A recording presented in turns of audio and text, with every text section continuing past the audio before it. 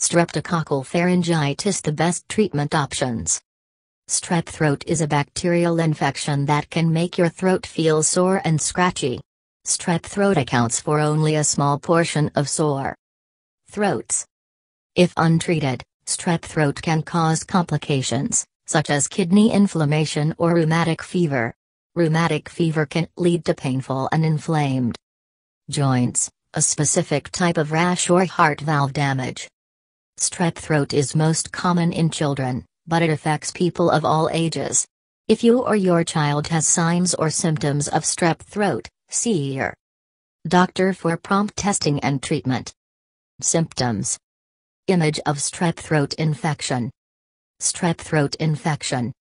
Signs and symptoms of strep throat can include throat pain that usually comes on quickly, painful swallowing, red and swollen tonsils, sometimes with white patches or streaks of pus, tiny red spots on the area at the back of the roof of the mouth, swollen, tender lymph nodes in your neck, fever, headache, rash, nausea or vomiting, especially in younger children, body aches. It's possible for you or your child to have many of these signs and symptoms but not have strep throat. The cause of these signs and symptoms could be a viral infection or some other illness. That's why your doctor generally tests specifically for strep throat. It's also possible for you to be exposed to a person who carries strep but shows no symptoms. Causes. The cause of strep throat is bacteria known as Streptococcus pyogenes, also known as Group A Streptococcus.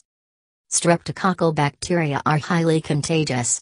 They can spread through airborne droplets when someone with the infection coughs or sneezes, or through shared food or drinks. You can also pick up the bacteria from a doorknob or other surface and transfer them to your nose, mouth or eyes. Risk factors. Several factors can increase your risk of strep throat infection. Young age.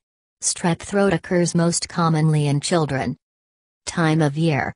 Although strep throat can occur anytime, it tends to circulate in late fall and early spring. Strep bacteria flourish wherever groups of people are in close contact. Complications. Although strep throat isn't dangerous, it can lead to serious complications. Antibiotic treatment reduces the risk. Spread of infection. Strep bacteria may spread, causing infection in tonsils, sinuses, skin, blood, middle ear. Inflammatory reactions. Strep infection may lead to inflammatory illnesses, including scarlet fever, a streptococcal infection characterized by a prominent rash, inflammation of the kidney, rheumatic fever, a serious inflammatory condition that can affect the heart, joints, nervous system and skin.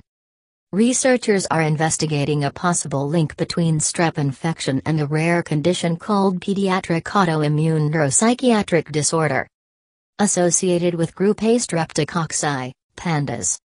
PANDAS is a term used to describe certain children whose symptoms of neuropsychiatric conditions, such as obsessive-compulsive disorder or tic disorders, are worsened by strep infection.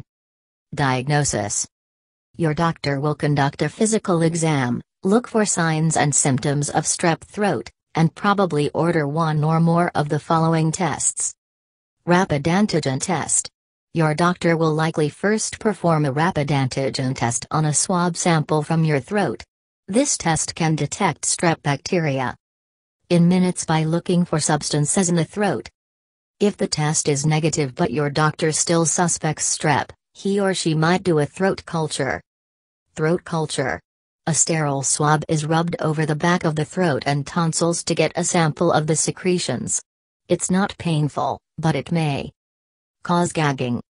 The sample is then cultured in a laboratory for the presence of bacteria, but results can take as long as 2 days. Treatment. Medications are available to cure strep throat, relieve its symptoms, and prevent its complications and spread. Antibiotics. If you or your child has strep throat, your doctor will likely prescribe an oral antibiotic. If taken within 48 hours of the onset of the illness, antibiotics reduce the duration and severity of symptoms, as well as the risk of complications and the likelihood that infection will spread to others. With treatment, you or your child should start feeling better in a day or two. Call your doctor if there's no improvement after taking antibiotics. For 48 hours.